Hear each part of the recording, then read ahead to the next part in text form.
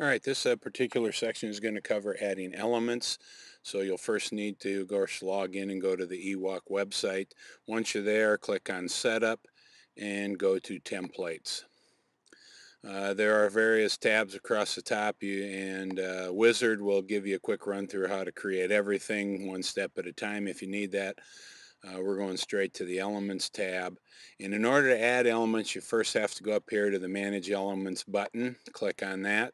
And once you have the Manage Elements open, you need to click on New Element. Off to the right will give you the Add Elements dialog.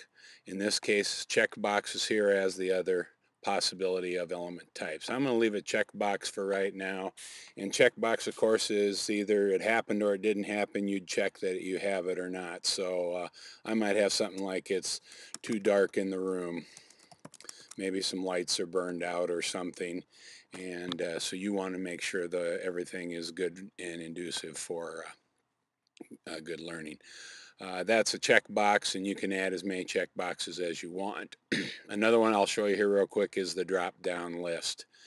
And now you need to give that element a description or a name.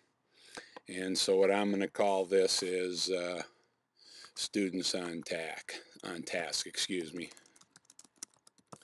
And so the first one's going to be 0%. There's nobody doing anything in the room. Then I might go 20%. 40% and so on. So I'm just going to keep adding them here until we get up to 100%. And as you notice, every time I enter something, I enter it, and then I come over here and click the add button, and then after a brief delay, it shows up underneath on the list of elements.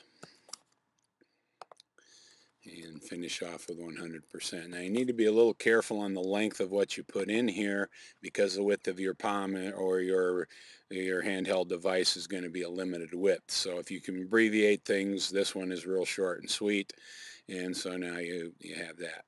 Don't forget to save element when you're done. Students on task, I better go up and spell that. If you notice, there's some red underline saying, hey, you didn't spell that right. So save. And that's just a quick run through. You can experiment with the other types of elements that are there and look at the help page to find out just what each of those are.